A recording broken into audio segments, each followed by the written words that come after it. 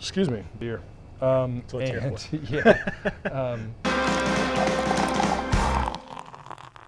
Welcome back, boys and girls and gender non-binary. We are back at the Green Monkey. I'm Taylor D. Adams, your host, and this is Drinking While Interviewing. Today, we have Jedidiah Gant, media strategist and co-founder of New Raleigh. How are you? I'm well, yeah. Yeah? It's been a busy few days, and just got back from a bachelor party this weekend, but I'm recovering, I'm good. Well, this might be a little hair of the dog for you. Yeah, exactly. Perfect. Today we are drinking Mother Earth Brewing's Berliner Weiss. It's a nice light beer. Let's check it out. Cheers, buddy. Cheers. Refreshing. That is very refreshing. I'm not a, I'm indifferent with sours. Sometimes I feel like it can be kind of like a spicy wing scenario, like how sour can you make your beer, how sour can you enjoy it. I feel like this is pretty refreshing, especially since it's so hot outside, we had hail today. I don't drink a lot of beer, but when I do, I drink a sour or pale, and it's not too sour, it's a little sweet. So you run the social media and news account, New Raleigh. It used to be a more formal blog, now it's just kind of strictly Instagram, Twitter, all that. How did that come about? Back in 2007, there weren't many places to hang out in Raleigh, and there weren't a lot of creatives here. There were a few, and so a friend of mine who was from my hometown, he contacted me saying a friend of ours was starting a blog based on spreading news about all the new stuff in Raleigh. A lot of the people were had a lot of design background. And so I was brought in as someone who would write about design and write about architecture, because at the time I was in the architecture industry. And then from there it just kind of blossomed of just me being very interested in the kind of urban environment. A lot of new businesses were popping up. Fayetteville Street had been renovated, and so a lot was happening. And so I kind of just injected myself into everything that was going on. And I think I started trying to figure out how to overlap these kind of digital media and design-based ideas. And from there, I kind of created this kind of concept of digital urbanism, because I'd read a lot of theorists that were kind of talking a lot about the future worlds and how cities are become these kind of smart digital meccas. I've tried to kind of balance projects like New Raleigh or Raleigh Murals Project or even Flight and Myriad Media as like they come from one direction or the other. They either come from the built environment like the Raleigh Murals Project, or they come from the digital environment like Myriad Media and New Raleigh, and then they kind of overlap in the middle. I hear you're working on some kind of art, video, mural festival project. It's called Optic. Is that correct? Can you tell me a little bit more about that? Several months ago, me and a handful of other people were approached to create this idea of a mural festival in downtown Raleigh. The people that had the idea had come from another city, and they had seen the kind of abundance of murals in those cities. They brought in a handful of folks in the kind of art design world, and we started brainstorming.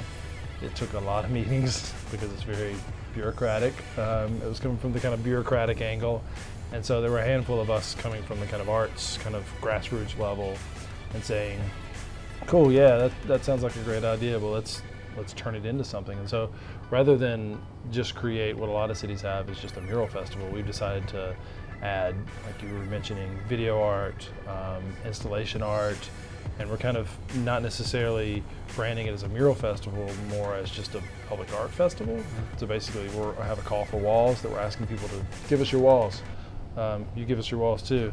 And basically we're gonna, instead of, like with the Raleigh Murals Project, a lot of what I've done is help local artists pair up with local businesses and get murals on their walls. This is a bigger scale. This is getting the best of the best from around the world, 5 to 10 muralists to come here, a lot like Hopscotch, a lot like Mogfest, a lot like these big festivals, and bring that talent here. With print media, digital media, should there be more of a sense of responsibility in this day and age, since press is apparently the enemy, to kind of take that responsibility and really counteract institutions that are almost cracking down on free speech at this point? Yeah, I think there's several things to think about. There's like, I mean, here we're filming a video that we can edit and kind of turn into whatever we want, and you can. No, we're live. You can make me. You can. Yeah, you can make me say whatever you want me to say. I think the other aspect of social media, which is this kind of monster that today you can just you basically believe whatever you see and you don't check the sources. So I think that news media definitely has a responsibility to inform the public, educate the public, entertain the public, but the problem is they need to make money too. And so there's a lot of organizations trying either on social media or on the bigger scale of creating new websites with just completely untrue news. So I've had many conversations with people that say that, like, what you're saying is not true. They're lying. And it's like, no, that is the truth. You're not ready to say it. And I think that's a lot of what's going on in the news media right now. Is a lot is coming out. They're like, no, that's fake. It's like, no, that's not fake. You're just not willing to admit it yet.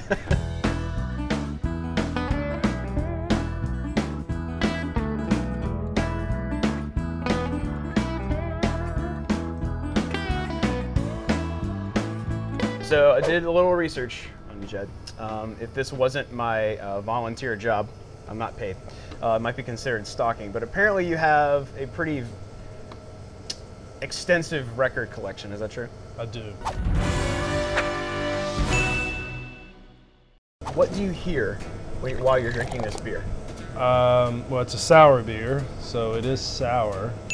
So it has that kind of mellow, I don't know the kind of beer terms, but kind of like downturn in the flavor, the sourness, right? But this sour is a little sweeter than most sours that I have. So I think I hear this kind of slight conflict of like it's going down, yet there's some perkiness in the flavor as well. So it's a little sweet. I was thinking like Sade or like Gangs, if you know who Gangs is. Because Gangs, like, there's that weirdness to their music. Yeah. But like 1 minute it's like this kind of, it's a lot like Sade, and so it has that like 69 beats per minute kind of mellow vibe. Mellow vibe. But then there's these times where it goes on this really like, the saxophonist kind of goes off on these tangents. What I picture drinking this beer is it's a beautiful day outside. Yep. I figure I'm outside. I figure I might be like on a dock on a lake or something like that. So, and listening to just some really chill tunes, I might go with maybe like some Otis Redding or something like that. Nice. Like, not necessarily because his tastes reflect this beer, because that's what I picture in my mind when I'm drinking. I was thinking Manu Chao too. Do you know Manu Chao? I do not. Manu Chao is, he's from Spain, I think. It's kind of, he goes back and forth between like singing in Spanish, English, and French, like in one song. But it's like this kind of mellow, kind of beach vibe as well. Manu Chao is really awesome. Well, Jed, thank you so much for joining us on Drinking While Interviewing. My pleasure. Thank you guys for joining us. We'll see you next time. Cheers. Thanks for having me. Cheers. What do I have that's weird? I mean, I have some weird music, a lot of like electronic kind of weird stuff that's just kind of like soundscape I put on, and my kids and my wife are like, what the f are you playing, all right, so we're killing me on the beer. I don't drink beer fast. Well, you're doing all the talking. Yeah, it's true. Yeah, it's true.